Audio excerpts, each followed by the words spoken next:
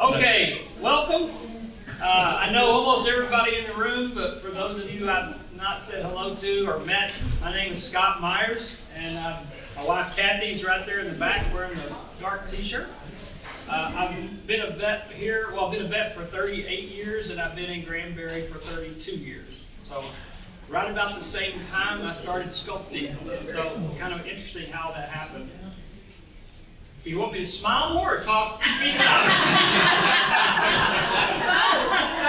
Okay, let me shut the door. Maybe that. Yeah, that's very good. Okay, so if I need to speak louder, do the thumbs up, and I'll go whoop. As I said, but I will try to speak louder. Okay.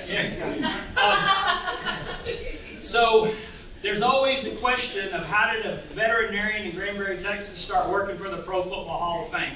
So I'll kind of tell you the story a little bit, and then anytime anybody has a question or whatever, let me know and I'll answer it.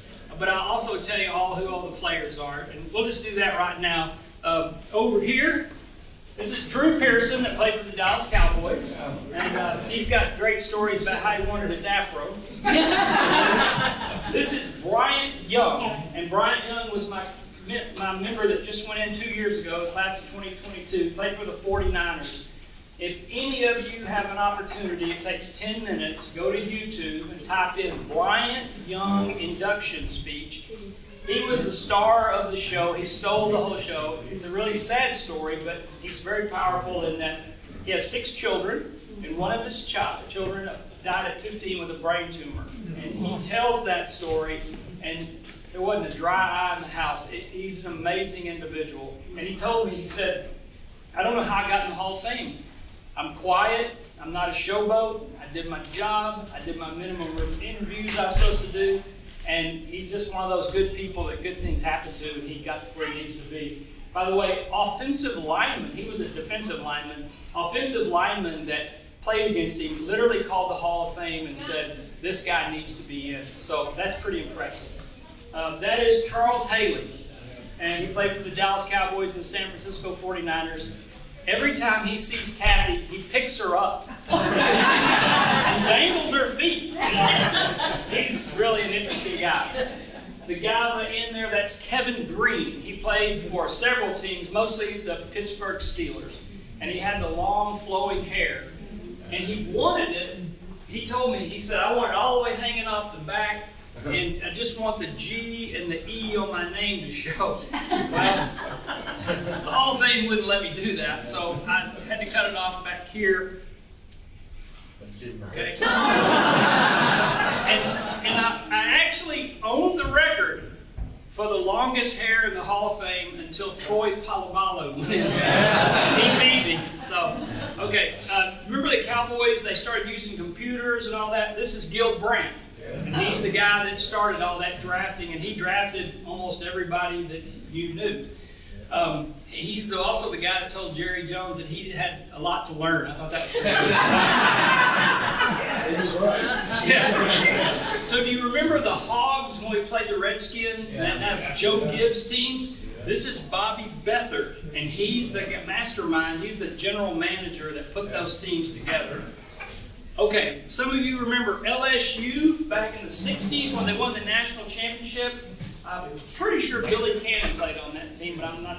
This is Johnny Robinson. He was on that team as well.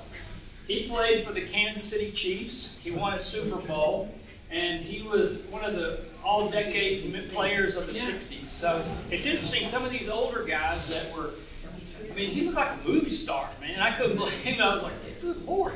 How they forgot him, I don't know. But luckily, the Hall of Fame is trying to catch up on all the older members.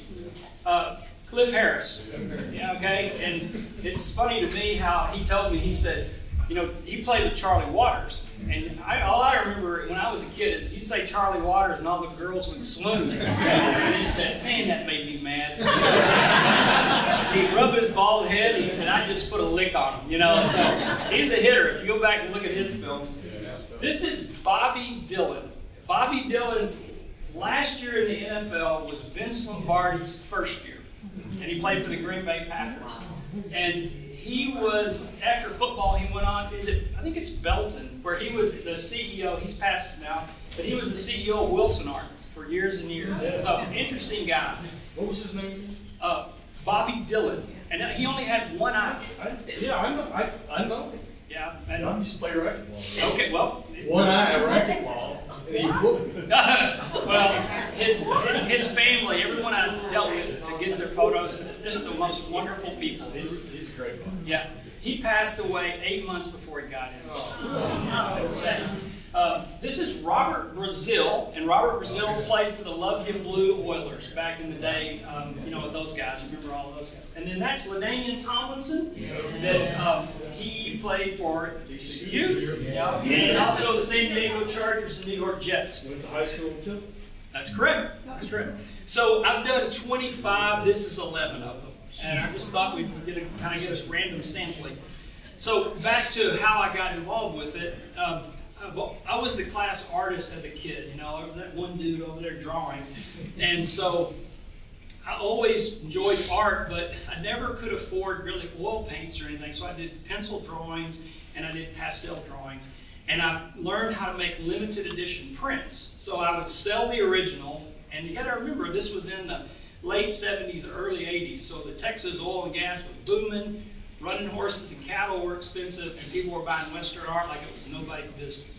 So I could do a drawing back then, colored and so forth, $3,000 sale, and that.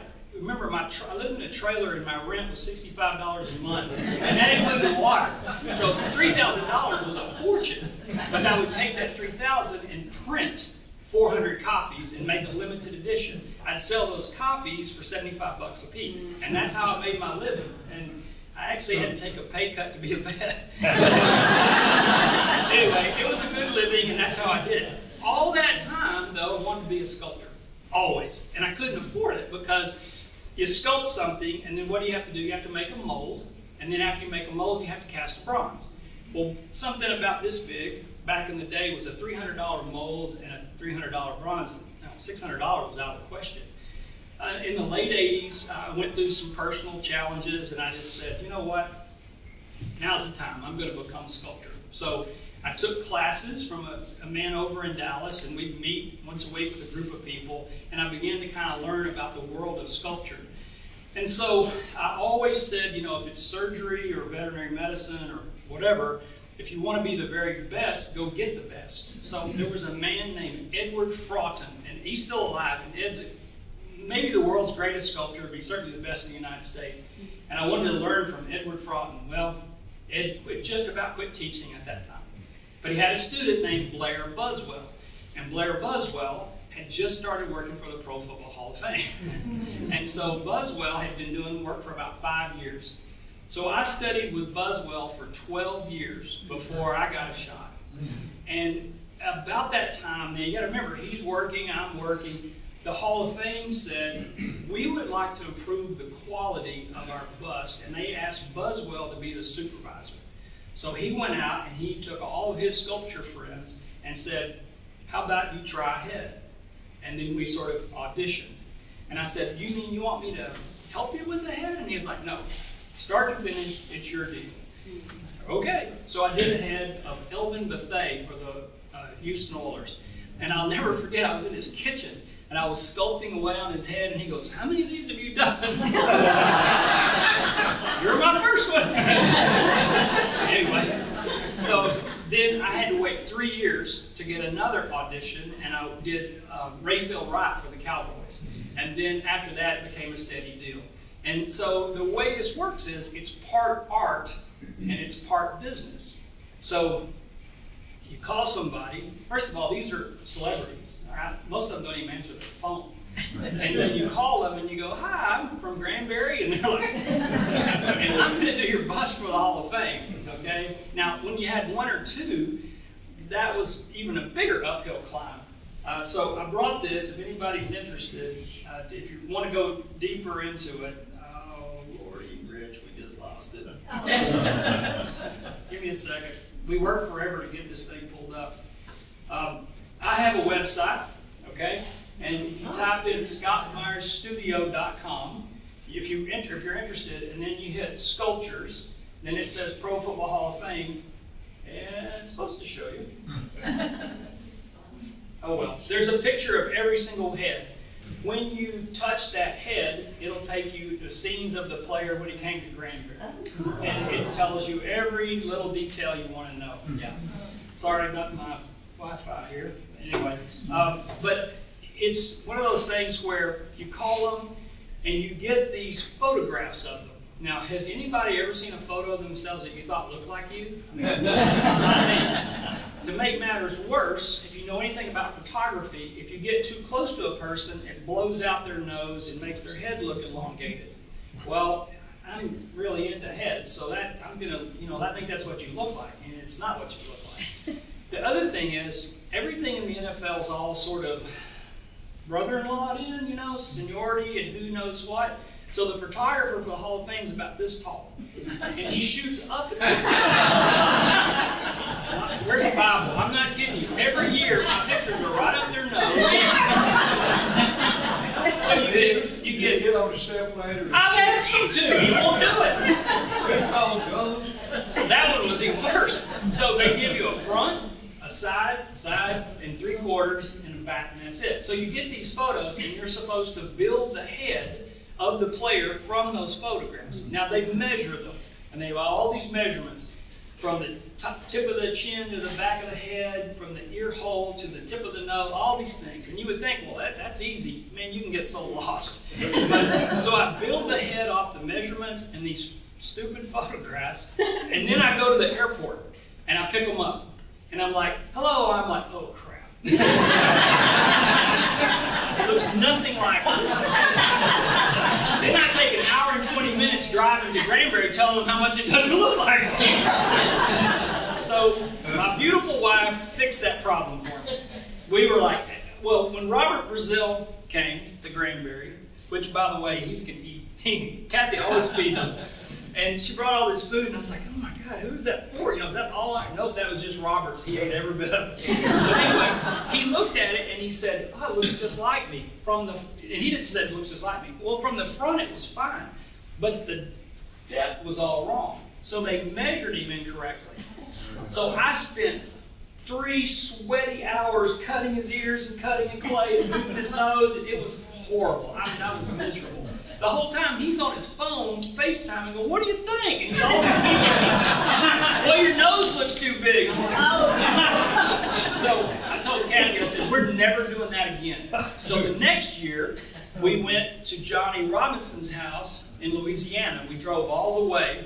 And when, what's the name? Which town? Monroe. We went to Monroe, Louisiana. There's Johnny. Johnny's like 86. And we remeasured him. And we've re-photographed him, and I was even with his head, not shooting up. And then I said, not only that, well, what do you want to look like? Do you want to look like you were 30? Do you want to look like when you were 25? And they pick a picture. So he picked a picture, and I thought it was so funny, the whole family goes, get the movie star picture, get the movie star. And there was just one shot, and I was like, it kind of does. So we used that photo. So I then was different this time because I'd already met Johnny, and I knew where we were going. So I built his head from meeting him in the beginning instead of these random cold heads. Then Johnny drove to Texas. We remeasured him, checked him, and made him look even more youthful. And that's why we've done it ever since. So it takes an extra trip. And luckily, Gil Brandt lives in Dallas. But the rest of them, you just kind of have to figure out how to get to them. But it's a measure of all these shapes and sizes. But then you have to convince the player that, yes, you're 86 years old. How do you want to look? Okay? All right. Everybody wants to be smiling. No smiling. They weren't Sunday school teachers, okay? They were. I want them looking tough. I want them looking intense, like all that. The other thing is the Hall of Fame photographs. They're happy as they can be, right? They've just got in the Hall of Fame. So I go, okay, show me that look you want, and they hold it, and then I photograph them all the way around their head. So then I take my iPad, and I used to pin all these photos up on the wall, and I'd have to move my stand around to look at each photo.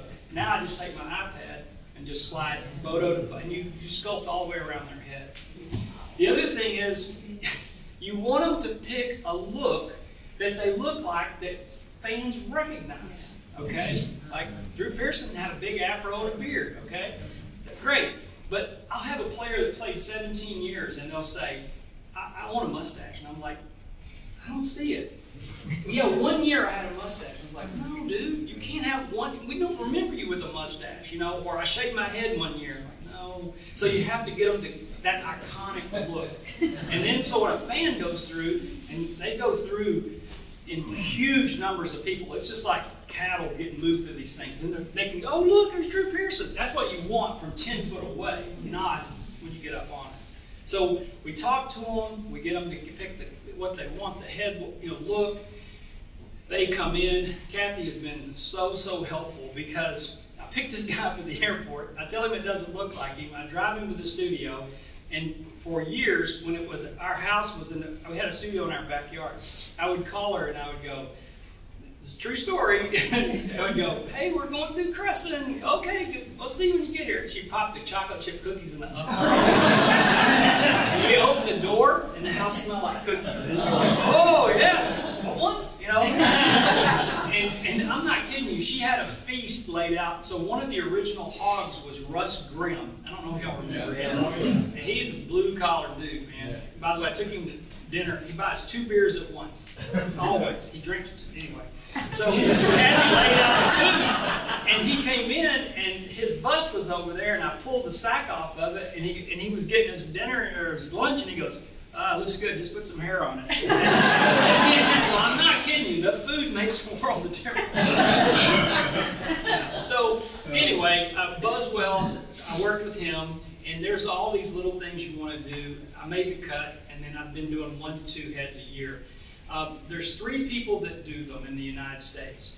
2 of them are full-time sculptors. So there's about 29 to 30,000 guys have gone through the NFL. And of those, 362 made the Hall of Fame, which is pretty impressive. I've done 25, and even I went to A&M, but I think that's 6.9%, so 7%. So that's pretty impressive to me to be able to say, I got a little piece of that. But what's really cool is that they'll take care of those heads forever. They'll maintain them, they'll keep them clean, they'll keep them polished. And anybody been to the Hall of Fame? Okay. Those who've been there, that room is like a cathedral. It is. It's dark. They illuminate them from below, and so they glow, and everything's reflective. And so they just have this really, really honored feeling about them. And then they have each class, 22, 21. It's really, really neat. So to think about having 25 pieces that my grandkids, well, don't have any, but when they get here someday, future, good look at it. Makes me really feel cool about it. I know I'm rambling, but anybody have any questions so far? Did you have one that was the hardest to do? Yes, I think that some people are easier to sculpt than others. And here's an example. I didn't do him, but John Madden would be easy.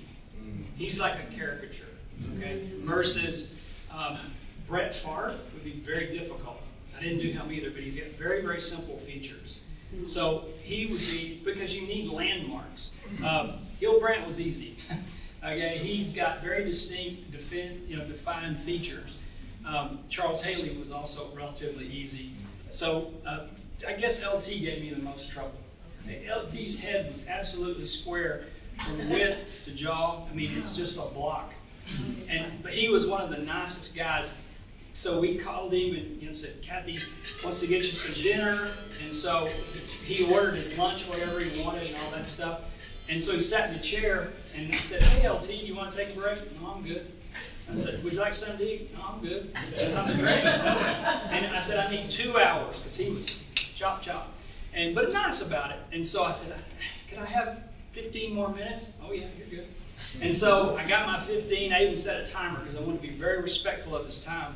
And when it went off, he goes, you got what you need? And I was like, yeah. And he goes, okay. And he got out of the chair. I mean, he just was all about the business. These guys will tell you, and the thing about Hall of Famers is, and I say this, is how they carry themselves. It's how they approach things. They approach life differently. I mean, they really are disciplined. They've learned, you know, Raphael Wright told me I had to learn to work within the system. But as a rule, most of them are incredibly polite. They're incredibly disciplined. You know, think about it. All those players went through and only 1% got in. So they were rule followers. They were people that knew what to show up on time and just go down the list. But as a rule, they're always great, great people to be around. Yes, sir. I came in with late. Who's the second guy? Right here? Yeah. Bryant Young. He played for the San Francisco 49ers, and he was my 2022 player. He was a defensive lineman. Yep. So just to show you a little funny thing about the Hall of Fame always tries to keep it fresh. So this year, when a player was told they got in, they sent a former teammate to let them know. So they had a video of Charles Haley walking up to Bryant Young's house in Charlotte, North Carolina. You can find this on YouTube if you want. Knocking on the door. Bryant opens the door. The second he sees Charles Haley wearing a gold coat, he's like, oh my God. You know, they hug it out, the whole deal. So then Charles, he's like the ultimate goofball trickster. So Charles is walking with his arm around him out by the backyard, and right when they get to the pool, Charles pushes him in the pool. So Bryant Young comes out of the pool like this, and then it says they freeze frame it and said, welcome to the Hall of Fame. So I asked him about that, and he said, well, there's a story. When Bryant Young was a rookie, Charles Haley was on the team, and rookies bring breakfast. Well, he overslept, and Bryant Young forgot to bring breakfast. Well, they were all mad, and they said, Rook, you know, don't do that again or you have to pay for it. So he overslept again and forgot breakfast. And Charles Haley and 8 other grown men tried to take him down the hall and put him in the pool, and they didn't get him in. He said, Bryant Young said, I turned sideways and I just held the door on both sides and they never got me in there. So they vowed that when it came his time to go into the Hall of Fame, he was going in the pool. And they tricked him. It was a pretty good story. But Bryant Young, there's a picture of me on my website, if we could ever show it. But anyway, he's sitting and I'm standing and we're the same height. So there's no doubt why he played in the NFL and I didn't. So, fun facts. Robert Brazil's college roommate was Walter Payton. Wow. Bobby Beathard's college roommate was John Madden. And it's really interesting. All these guys sort of connect after a while, you know.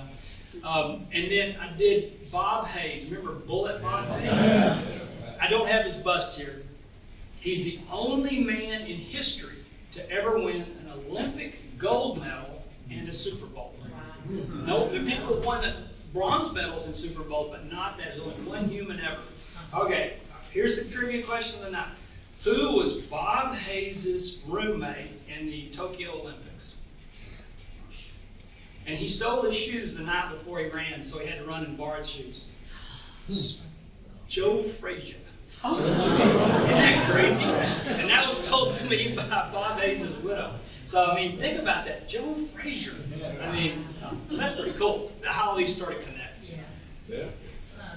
Yep. Anybody have any other random before I keep rattling? How do they do the bus for people that are admitted after they die? You do them posthumously, and it just depends on each player. For instance, Bob Hayes had died when I did him. They told me his son was the spitting image of him. And again, if I could get this to work, and it won't. Anyway, there's a picture on my website of Bob Hayes Jr. standing with me in the Sculptor, and he looks a lot like him. So I used his measurements, and then I changed it to what Bob looked like. Bob had different eyelids and so forth. Bobby Dillon, I didn't have anything on him. And I sat down with his daughter and we went through, snapshots, little old, those little Polaroids, and I blew them all up, and we found one photograph of him at the lake, turned sideways, putting a boat in the water. And so that's what I use for my profile.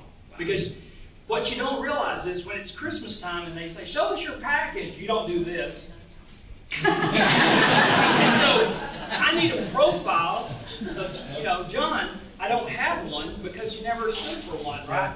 So you got to have a profile if you can find it. So we use a lot of, at Christmas, people will shoot a picture from the side, open it with kids and stuff like that, and that's what you try to figure out. As far as the size, I just asked his daughter, I said, did he have a big head? Did he have a little head? And she said, oh, it's kind of big. And I was like, okay. And I went through my head and I was like, he looks kind of big, and I used his measurements. So that's how you do it. Yeah. Yes, sir. I was curious who you think of as the most deserving who's not in yet, who's maybe been overlooked, or also who you would like to do the most. Well, one that was most deserving that got in recently was Jimmy Johnson. We talked a little bit about that. I mean, come on. That's just a... Drew Pearson, was one that, need to get into. I'd have to think about who I'd want to do the most, because being an artist, I'm looking for skull. I'm looking for structure, and I mean, like, you have no idea how many times during your class I'm studying your cranium. I'm sorry. That's okay. There's some similarities. But I'm into, it's a curse, I can see all these things. And so for me, I want to get people who, what's the linebacker that played for the Dolphins that played for Texas Tech? Zach Thomas? Zach Thomas. That's a head I'd like to do. It looks like a block of ice with hair. I mean, his jaw. Look at these bad boys. So I like doing guys that look like football players. And another thing is, you don't overdo it, but you want to put a neck on these guys. Okay? They didn't come in there looking like, they were ready to go. And most of them, if you really look close, some of them have some pretty big necks. So I don't overdo it, but you want to make sure that's healthy. And that's something else that people don't realize. You can do a perfect head, and if it's just a tube neck, it'll never look right. So everything counts. I mean, the way the neck's shaped, the way the neck goes into the shoulder pads, the curve of the shoulder pads, all that stuff. There's all these little subtle things you want to do. So, go ahead. Are these heads all the same scale? They're all life size.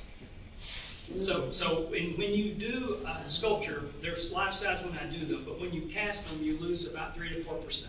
So they're slightly smaller. And every time you make a mold off of an original, you're going to lose 3 or 4%. But so the way this works, and I think it was Christian asked me, but you can do these in water-based clay, and they have to be kept moist or they'll dry out. There's a pipe inside of them, and then you keep them moist, because if you don't, they'll crack. Okay, the reason for there's two kinds of clay, water-based and oil-based. Okay, water-based clay, you have to, it's sort of organic. You keep it wet, you keep it going. The reason we do that is they can get hot and they don't deteriorate. If you take oil-based clay, it's beautiful the way it works, but if it gets hot, even if it's not in the sun, it just melts. So we fly these things around. Now, luckily for me, since I'm a vet, there's 3 guys, the other 2 are full-time guys. They do the traveling. I mean, they can't go chasing somebody around, so, and I understand how that works. So, but if I do travel with them, they're in a crate, we fly them, we can't pick the crate up, it's so heavy. We have them do a forklift and the whole deal. But they can get hot on the tarmac and they don't melt, okay? So, anyway, water-based clay, we make a mold. Then that mold then can have multiple things made. We make a bronze for the Pro Football Hall of Fame. And that bronze is what you see on television, or like if any of you guys go to Brian Young's induction speech, when he pulls it off, that's the bronze we made. And then I make 2, and these are plaster copies. And so you can see they're hollow, okay? So one of the copies I keep for myself for just having, and also to talk and do all kinds of cool things. You would think that the player would get a bronze copy. They get a plaster copy. But you put a patina on it to color it, and it looks exactly like the bronze. And if you go in their home, you couldn't tell the difference unless they dumped it over, and then it would bust like a cookie jar. Because it's ceramic, basically, or plaster. Scott, have you ever thought about sculpting your own head? I get asked that every once in a while. Not really. I mean, I'm looking for more interesting things. And another thing about sculpture is I'm looking for gesture and expression. Okay? Now, we express things with our eyelids, our eyebrows, our bridge of our nose, our mouth. You can do all these little things, and it's subtle. Just a little difference. Can be quizzical, it can be focused. So looking for that. The other thing is gesture. In sculpture, you don't want to do this. You want to do this. You want to go a little over to really make it profound. Well, the Hall of Fame, they want them straight. So we cheat a little bit. If you notice some of these heads are turned just a little, that's because I can't stand to go straight. I have to have. The other thing I've learned is if I take a head and turn it just a little and then cut the eyes, it makes it look like it's moving. So his eyes are going one way, his eyes are going another, and I've tried to do that on those. Some players don't want it, but I think it makes it look more lifelike. Yeah. The other thing is you want to lift the chin just a little bit. You know, our heroes tend to be up and have the chin up. Now, normally I would show you these about a foot to 18 inches taller because they're meant to look up at, but this is the tallest tough table I could find. So, but yes, it's not, I don't want to sculpt myself. Zach Thomas. Yeah. What other things besides NFL players would you like to sculpt? I've sculpted horses, cattle, and all kinds of dogs, cats. I've done all that. I like sports, and I like. I've been through this in my mind a million times. I'm a runner, so when I'm running, I'm doing all this. It has to have a purpose, okay? It has to have a place to go. So for me, just to go into the studio and say, yeah, I think I'll sculpt, you know, Donnie Manziel for the Aggies, but you know, but anyway, it has to have a home. It has to have a place to go. I also like sculpting fabric. Now I don't mean the actual fabric. I mean making folds that look real. And those are really easy to screw up. So then religious sculpture comes into mind because there's a lot of fabric and drapery. And there's the human figure. And by the way, you sculpt them basically nude so that all the parts are right, and then you drape the fabric over them, and you make sure the fabric hangs properly so it looks real. And you know, there's all that art to do and all that. So I wouldn't mind doing religious sculpture as well. But so when I was a little kid, I was like the worst little boy ever. And so to keep me out of trouble, they would get a piece of paper and a pencil, and they would say, okay, you make us a construction site with 3 tall buildings and 20 men. Get after it. And 3 or 4 hours later, I was still doing it. You know, and there was men underground, and then so I liked the assignment. Well, that's what this is. You get the assignment, and it didn't dawn on me till years later. It used to be we would get a knock on the door, a doorbell, go out, and there was a FedEx package, and it had a disc in it and a set of measurements. And I'd tell Kathy, I'm like, hey, I'm sculpting so-and-so this year, you know, because I'd rip it open. And I always felt like, you remember Mission Impossible? It said, this mission, should you choose to accept it, you know? That's how it felt when I opened the package. So I like the idea of being assigned to honor someone. So you say, what would I like to do? I'd like for somebody to have someone worthy of being sculpted, a Bryant Young, for instance, and someone who's a good person, and then try to really, really give them what they deserve. And what makes it even better about him is Bryant he's not a showboat.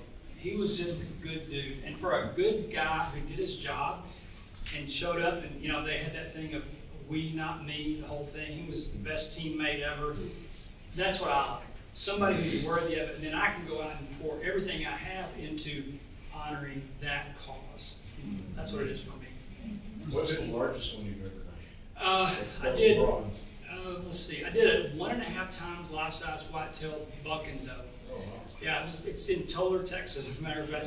So I got to building it, and you put it on a stage with wheels so you can turn them around and move them. Well, I got to the top, and I was like, oh, darn, I ran out of room in the studio. So I had to take the acoustic tiles out and some of the amps went up in there, and the tail, too. So I couldn't really move the stage at that point. Yeah, and I was, you know, when you go through acting, there used to be that, all those of us who've been around here a long time, the acting triangle, you know, which they got rid of now. But there's that little area where the donut shop is. I used to have a studio there. There's like 4. Yeah. Well, yeah. That little place right there facing out is where my studio used to be. Okay. And I would sculpt late at night, and I got more crazy people that would show up. What's going on? And they're like, I don't know, nothing. You know, that's where I sculpted those deer. So did you have to reinforce those when they get that big? Yes, you build, first of all, you do a small one, and then it's called a maquette. And that small one's where you work out all your problems. And then I did it by hand back then. Now I'd probably photograph it and measure through the photograph, but back then I redrew it. And I had another stage built, and then a big, huge pipe welded, and I had like a C-clamp looking thing, or U-bolt, whatever, and I put 2x12s in it, screwed it together, covered it with styrofoam, and then after the styrofoam, covered it in foam with legs and built it from there. It took a long time just to get it covered in clay. Do you see overlaps in your art, your sculpting, and your veterinary practice? Every day. So, first of all, the anatomy. It's the same anatomy, it's just elongated or shortened or whatever. But the biggest one is, so these measurements, where's the bottom of the ear hole? You kind of try to figure the bottom of the ear hole to the side of the nose, and then to the tip of the nose, and to the corner of the mouth, and all that. Well, there's a surgery we do called the TPLO, and it's a tibial plateau leveling osteotomy. And you cut the tibia, and you turn the bone, and then you screw it together, and all this. Well, you use calipers. So I got these little baby calipers for dog legs, and then I have these big calipers for this, and it's the same thing. And it's crazy, because it's all about getting the measurements right. The other thing is, these heads have to square up. You can't have a head that's not right on both sides of the face, or it has to have, it has to be centered. So when you're looking at a leg, you put that leg back together and you cut it in half. If you put it together crooked, you're not going to walk very good. So the same sort of idea, to look at that leg afterwards and screw it together. So it's all the same to me. Because I guess for me, he's been my dad. Well, I guess for me, when you're talking about honoring and that emotional side of it, that what you do for us when we bring our pets to you, and they're really our furry children, I hope you know how much that means to us, and especially when it's end times. Well, thank you, and you need to know what you mean to me. It's a two-way street. So I'm going to see if I can't forget to tell you some things. First of all, when you do a sculpture, if it doesn't look like them, it doesn't matter, right? If it doesn't look like them, what's the point? It's got to get a likeness. After a likeness, then you want to get an expression. And, do you want mad? Do you want discipline? Do you want focus? Do you want whimsy? What do you want? So you got to get an exact likeness, and then you got to move those eyebrows and cheeks around and stuff to get the expression.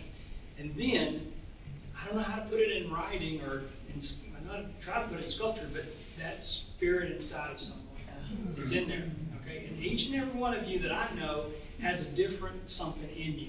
I just know you from meeting you and talking to you, and I do feel like if I can know you when I sculpt you, then I can try to bring that out. And you say, how in the heck do you do that? The way you hold your head, the way you tilt your shoulders, the way you keep one eyebrow up and one down. It's all in there. Okay, now the one thing we haven't talked about very much yet is aging back. Okay? And my teacher told me, he said, it's in there. That young man's in there. You just got to find him. And you think about it, look at your pictures now and look at your pictures when you were 20. Okay? All of these bones are the same. They didn't change much at all. All these bones around your eyes, the bridge of your nose is the same. Your cheekbones are pretty much the same. The wrinkles are different. The wrinkles are different. When we're young, we're fuller up here and we're more narrow here. And as we get older, we get more narrow here and we get fuller here. So you change that dynamic. But it's in there. And that's the hard part, is to take that person. See, I'm working with older men. And I take an 86-year-old man and make him 30. Well, and Hollywood's the best at knowing how to do all this stuff. So there's lots of things. The distance between the bottom of your nose and your lip gets longer as you get older. So you pull that up. Your lips get thinner. And even if you're a man, you make your lips more full. These are all youthful things, which all you got to do is watch the TV channel at night for ladies, and they show you all this stuff. Hair, the hairline comes down, and a lot of things like that. So there's all these subtle things, and you just work and you work and you work, and finally after a while you're like, okay, that's starting to look younger. But it's not one thing, it's a whole bunch of little things. Yes, sir? Where I sit, you only got one happy guy up. Yeah. Which one is it? Oh, Charlie. Yeah, well, so let me, there's all these things I want to talk about. So, teeth. When we smile, a lot of players will smile and their mouths open. Go to Europe, go to Michelangelo's work, greatest ever. There's no teeth showing. So I always say, you know, if a guy wants teeth, I'll try to get him to smile with his mouth partially open, but I just try to help him. I want him to have a piece apart too, and that's hard to do with teeth. So, you go ahead. So the bronzing process, is that done somewhere in the States, and do you go watch it be done? And so I used to do it in Arlington, and then I did it in Reno, which is right outside of Bowie, and you know how it goes. The guy sells a foundry, the guy that buys it doesn't do as good work, whatever. Long story short, the metal in Texas, the way they handle the metal, where they weld it, I didn't really like what was happening with it. I was getting some problems. The other thing is they can make a mold where the mold opens up underneath the bottom, which is preferred, but that's harder for them. So they want to cut a hole in the back of the head. Well, that's easy for them. The problem is we got to retexture all that hair. And I'll take the high road and just tell you that I wasn't happy with any of the Texas people. The other two sculptors live in Utah, and they live very close to each other, and they're the #1 and 2 sculptors for this whole foundry. So I just piggyback on their success, and I take my mold made in Texas and ship it to Utah. They're all cast at the same time. Now the big thing was the patina. The patina's the color, and I worked like a son of a gun for years trying to match my patina to theirs. Okay, it's Utah in May, and it's what, 31% relative humidity, maybe? And here it's 89% relative humidity. It's 104 here, and it's 76 there. It never looked the same. So I guess it was, what year did we do Chris Hamburger? Like 2011 or 9, whatever year that was. We finally cast one in Texas and shipped it to Utah for the patina. And it was beautiful. And I said, well, we're never doing that again. We're going to let them do it. Well, then it turned in, it was like, heck, if they're going to patina them, let's let them cast it too. So off we went. And it really helps me from a quality standpoint, but it also helps me because once that head leaves, I'm done, which is, I have a full-time job. So it helps a lot. And yes, I used to, listen to this one, I used to cast it in Reno, but then the metal was welded together outside of Red Oak, okay, which is way on the other side of, Dallas. And then we had to put the patina, it was a nightmare. So a lot less driving, but I used to watch every step of the way. And what we were getting was, when Kevin Green was cast, there was a big rip through his eye. And we fixed it, and it's in the Hall of Fame, but it took me a lot of time. And sculpting with clay is easy. Sculpting with a metal grinder, not easy. And it took me forever to add solder, grind it back, smooth it, add more. It was, and when I go to heaven, they're going to be like, oh, look at all these cuss words. I ain't into that crap right there. Trust me, man. So it's much better now.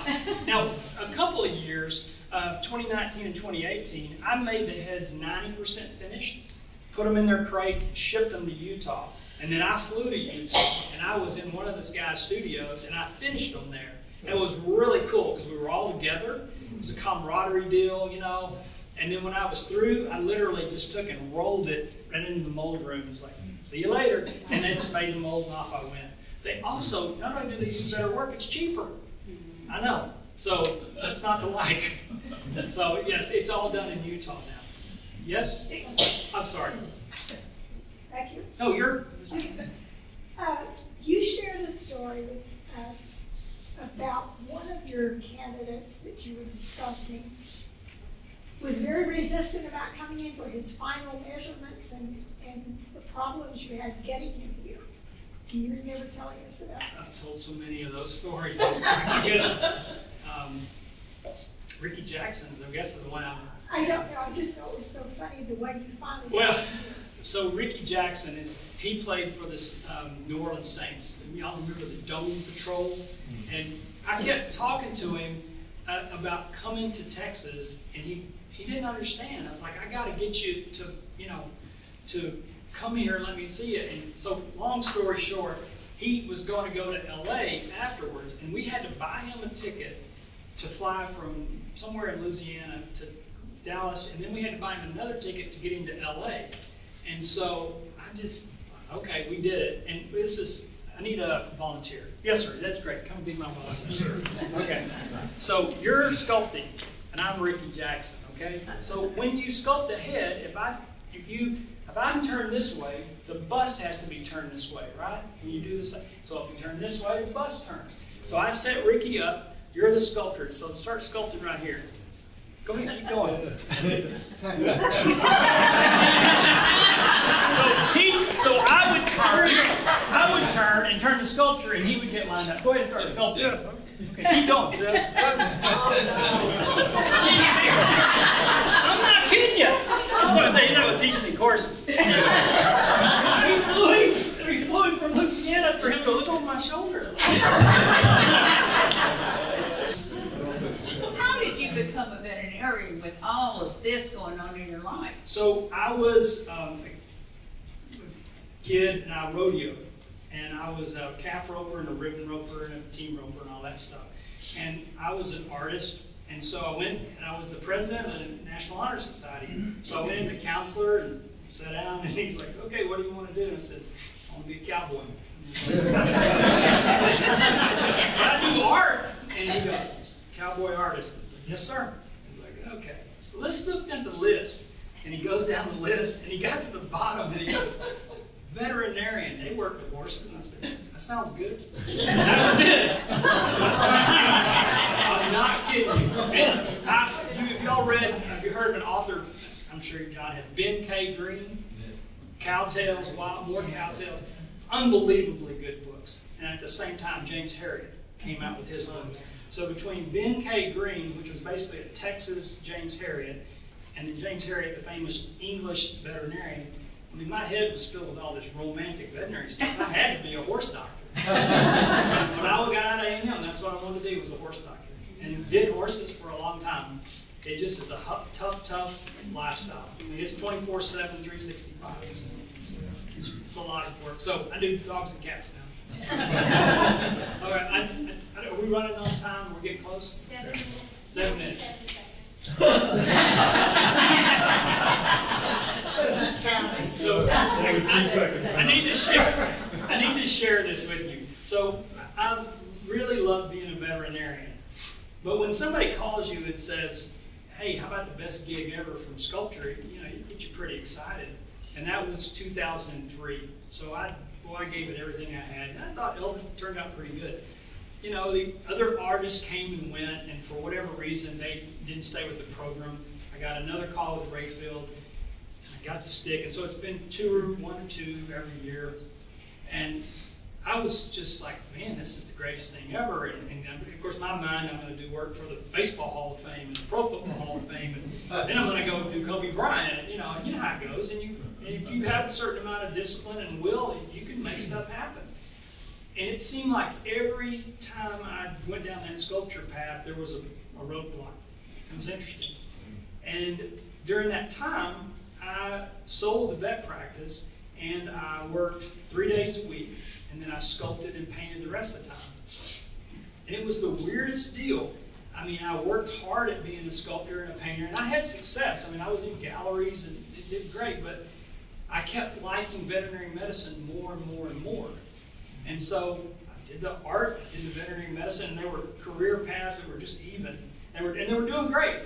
And I just kept thinking, this sculpture thing is great. I love doing it, but it's a real challenge to make, you can do a $100,000 sculpture, but then you may go 3 years without another one. And you divide $100,000 by 3 years, that's $33,000. It's a tough way to make a living. Veterinary medicine kept going. Well, then I met these other doctors, And they were talking about buying the vet practice. So I thought, this is crazy. I think I'll buy that practice back with these guys. And literally, I'm in my studio one afternoon, and it was, I mean, I just like, and it's like God said, this is not what I had planned for you, buddy. This is not what you need to be. You're not going to be sitting here all quiet, you know? You need to get back into it. And I was like, oh. So it was shortly after that. And a heart attack. Yeah, I didn't have a heart attack, but I almost had one. I missed it by a few minutes. But anyway, that's another story. But I bought the practice back with 2 other doctors, and I realized that, you know, God's will, you got to be listening, okay? And I'm going to be the world's most famous veterinary sculptor, I guess. and my daughter, our daughter Mallory, is really proud of me, but she always tells us says the same thing to people. My dad's a veterinarian and a sculptor for the Pro Football Hall of Fame. It's weird, isn't it? You know? And it is weird, but it's my life. And I realized that's what God wants me to do. And the thing is, I need to make sure I tell you all this, is I don't really know why. I don't. I mean, I love doing it, and I've got to tell you, if somebody called me today and said, we want you to do a 9-foot Shaquille O'Neal, I'd be like, I got to take time off from the clinic. You know? I mean, and that's how I'm wired now, is I like my job so much. I like the people I work with so much. That's what when I think I'm doing what God wants me to do. So, yeah, Mary's gone, but what she said means the world to me, and it tells me that I'm doing what I'm supposed to do. That having been said, every year when I get a call, like my March, April, and May is pretty much wrecked. But that's okay. That's another thing God wants me to do. So I don't know if that makes sense to you, but sometimes you almost have to just quit fighting and just give in to what the flow, you know. So it only took me like 20-something years of doing it. Anyway, that's my story.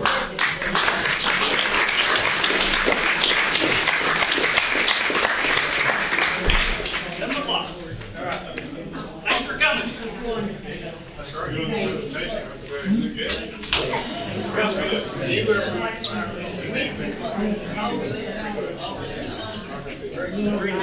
Amazing.